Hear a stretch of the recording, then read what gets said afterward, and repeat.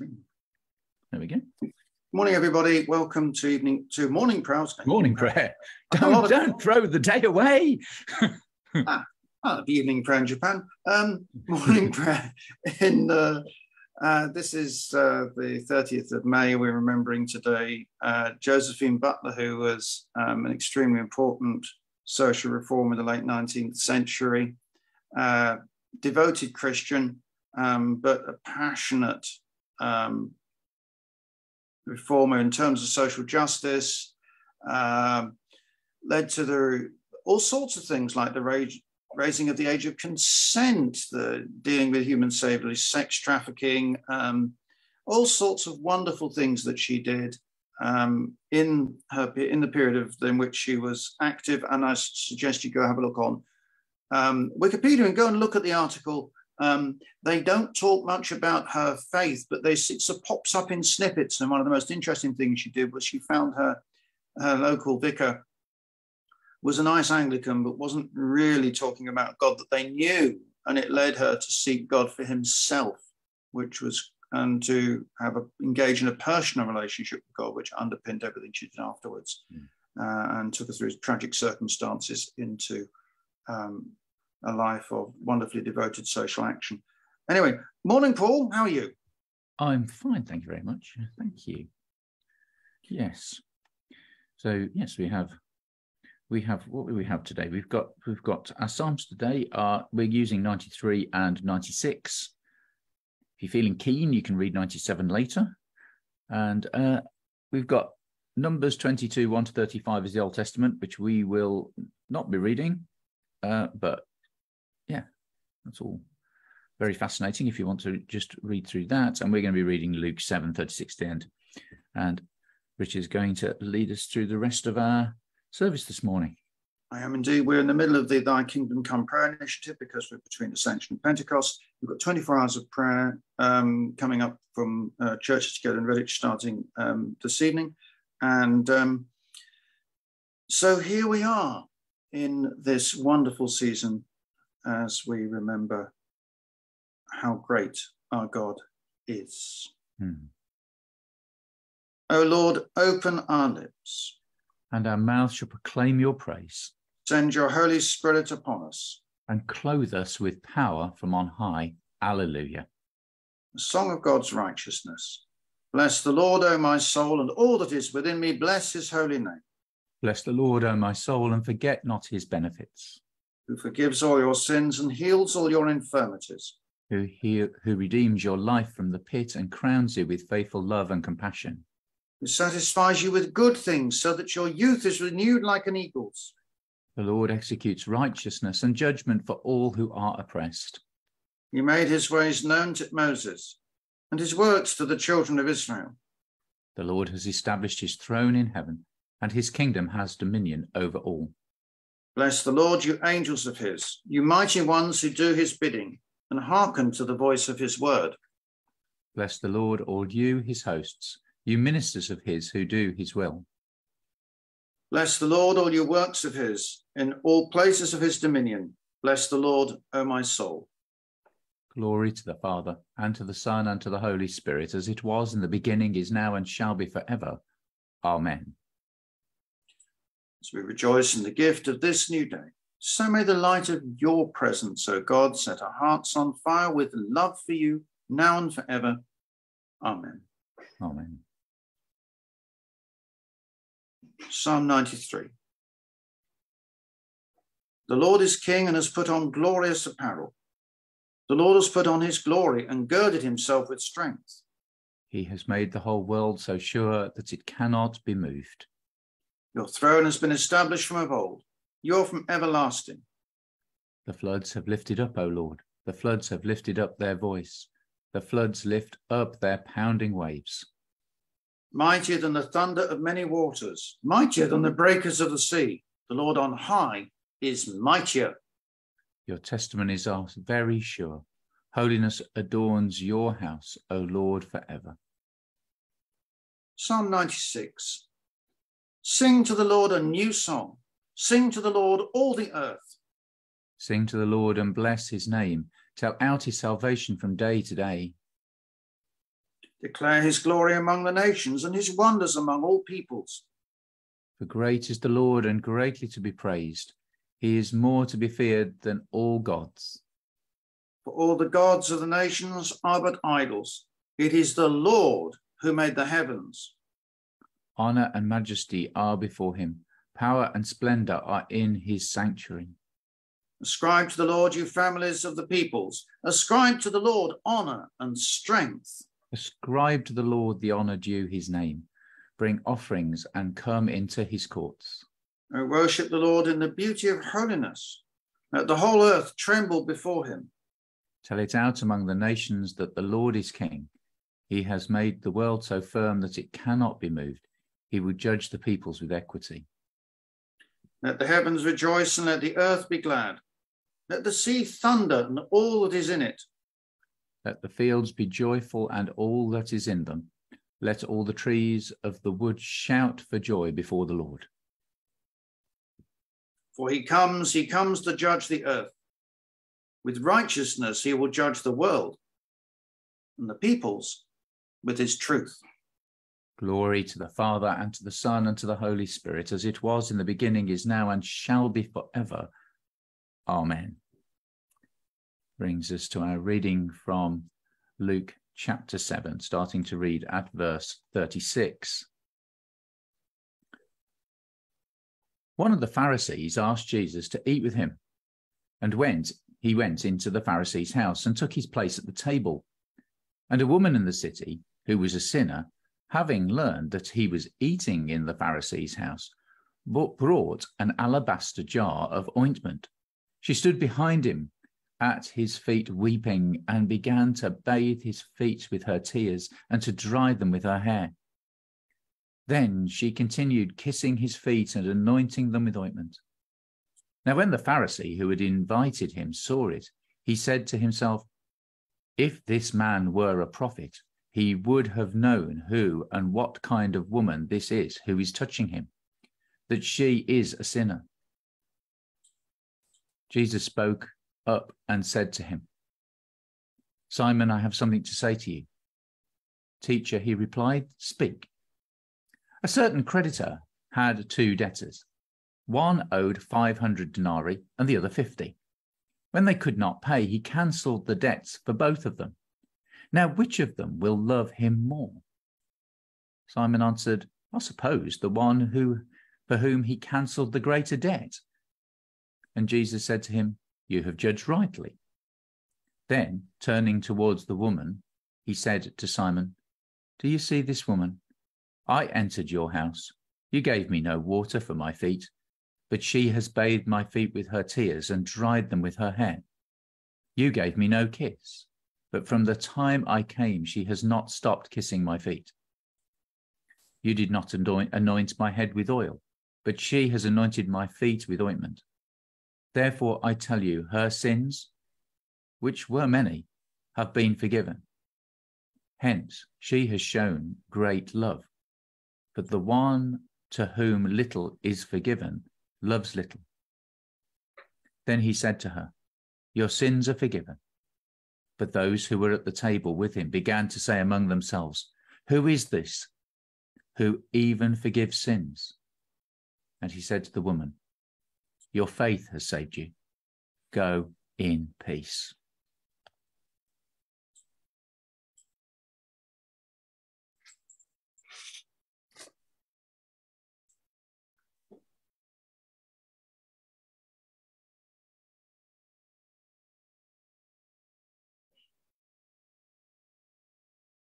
Thank you, Lord. Come, Holy Spirit, fill the hearts of your people. And kindle in us the fire of your love. All who are led by the Spirit of God are children of God and fellow heirs with Christ. Come, Holy Spirit, fill the hearts of your people. Renew the face of your creation, Lord, pouring on us the gifts of your Spirit. And kindle in us the fire of your love. For the creation waits with eager longing for the glorious liberty of the children of God.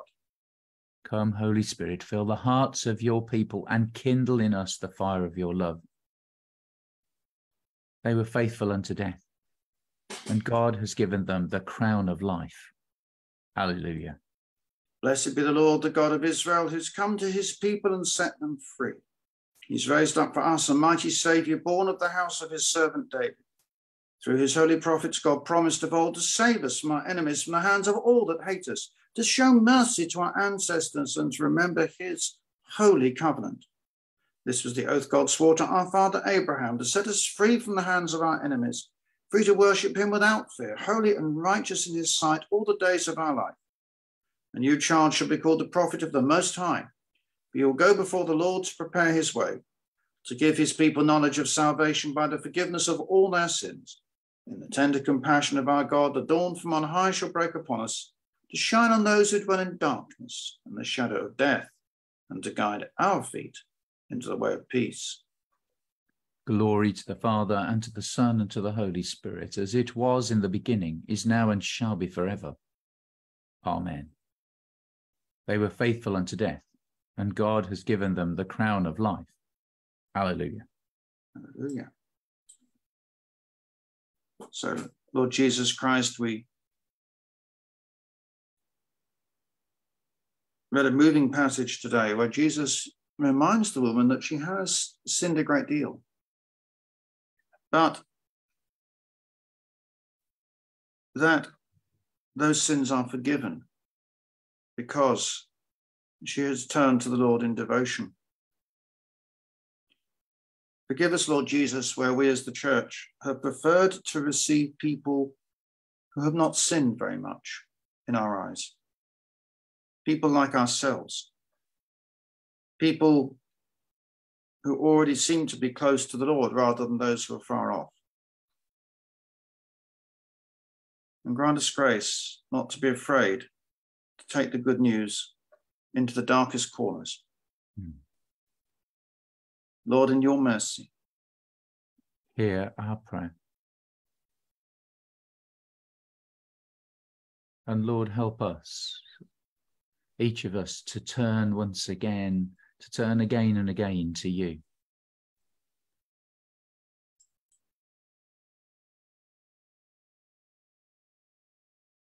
Lord, it's easy for people to think that we walk paths of consistency and constantly with you, but Lord, you know our hearts, you know where we turn and spiral. So Lord, will you draw us to yourself again?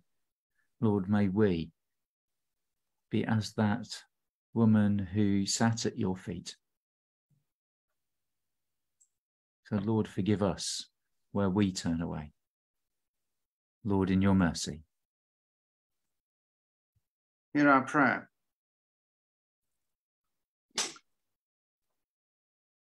Lord Jesus Christ, we confess that there have been times past where we would have much preferred to keep the alabaster jar full of perfume rather than use it in worship.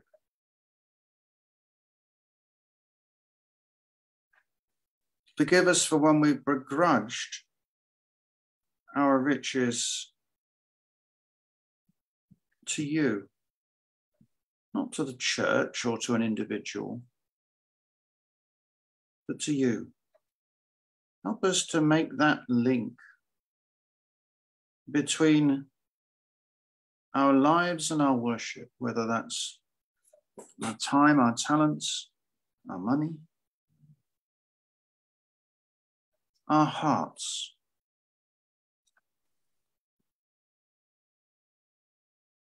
And Lord, we pray that our worship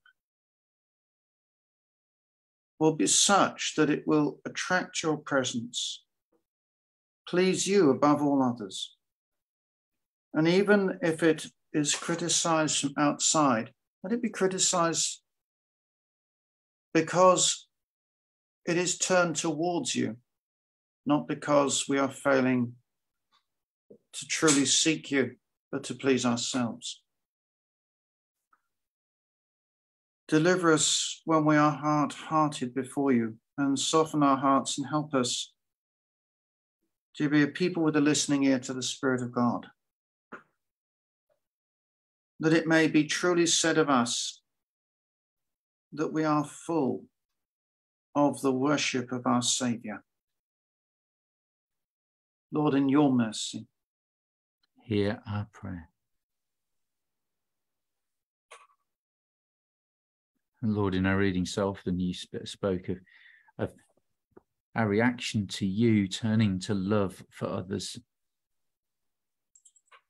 And Lord, we pray for the world that surrounds us. We pray for those places of turmoil and challenge today. There's loud and obvious things in our mind of the continuing situation in Ukraine, the challenges over gun law in the United States, and the challenges of those families, the very immediate challenges of those families in Texas. But so many in our world whose voices are not so loud, whose challenges are just as great this day. Lord, help our love to go out. Lord, may you direct our hearts, our prayers, our action indeed, into the places where you want them. Only you can hold the whole world, but where do you want us to focus? So Lord, help us even now to have that yearning for places in the world, for situations, that we may pray to you and with you in those situations. Oh Lord, in your mercy, hear our prayer.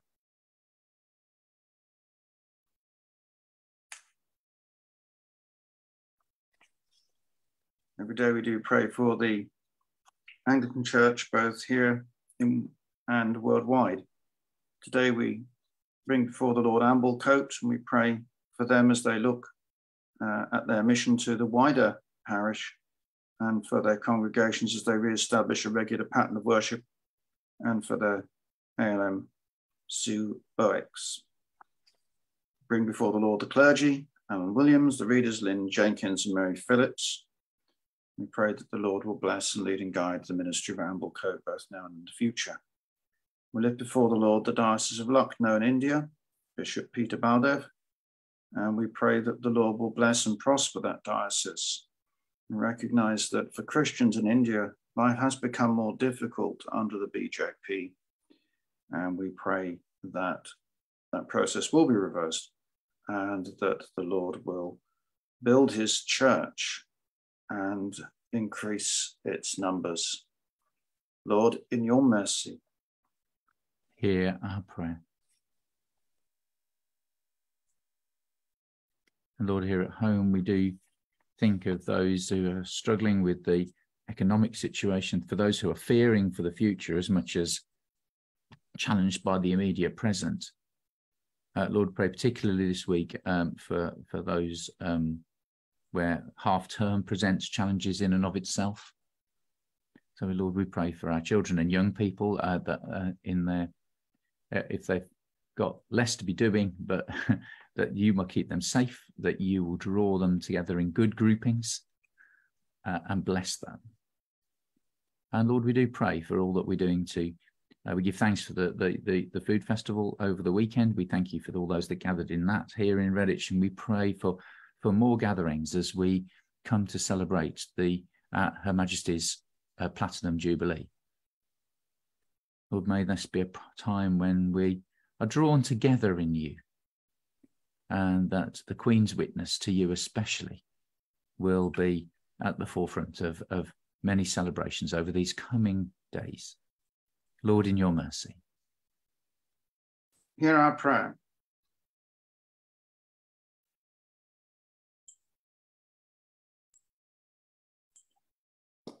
So, as we bring the week before the Lord, this very unusual week, we pray that the Lord will lead and guide and bless us as we engage with the Platinum Jubilee, as we engage with Thy Kingdom Come prayer, and as we engage with the Feast of Pentecost. Of course, I'm sure all the vicars in the team will expect a birthday cake for the church. So, I'm sure we're all looking forward to that. But there will actually be a very special service coming up, of course, which on Sunday evening with tea at 5 o'clock and the service at 6 o'clock, as we remember Pentecost. And in the midst of the Platinum Jubilee celebrations, let's not forget that even Her Majesty would concede that there is a greater celebration, which is the heavenly one that we will remember at Pentecost. Mm.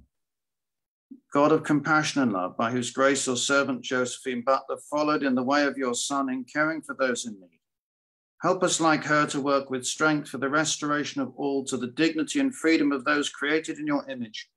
Through Jesus Christ, our Saviour, who is alive and reigns with you in the unity of the Holy Spirit, one God, now and forever. Amen. Amen. Being made one by the power of the Spirit, as our Saviour taught us, so we pray. Our Father in heaven, hallowed be your name. Your kingdom come, your will be done, on earth as in heaven. Give us today our daily bread. Forgive us our sins, as we forgive those who sin against us. Lead us not into temptation, but deliver us from evil. For the kingdom, the power, and the glory are yours, now and forever. Amen. May the Spirit kindle in us the fire of God's love. Amen. Let us bless the Lord. Alleluia, alleluia. Thanks be to God. Alleluia, alleluia. Thank you very much indeed, Paul. Thank you. I did pop the link to Resources for Thy Kingdom Come into the notes for this. So if you're interested in looking into that further, please do. If it's something that you're going, oh, what's all that? So over these coming days, do be praying for those who you long to come to know Jesus more as we enter into these days. And there's still opportunity to sign up for the 24 hours of prayer that we're into the midst, going to be into the midst of shortly.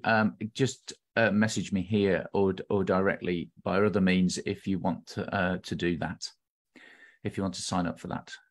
So yeah, just drop me a note. Be good.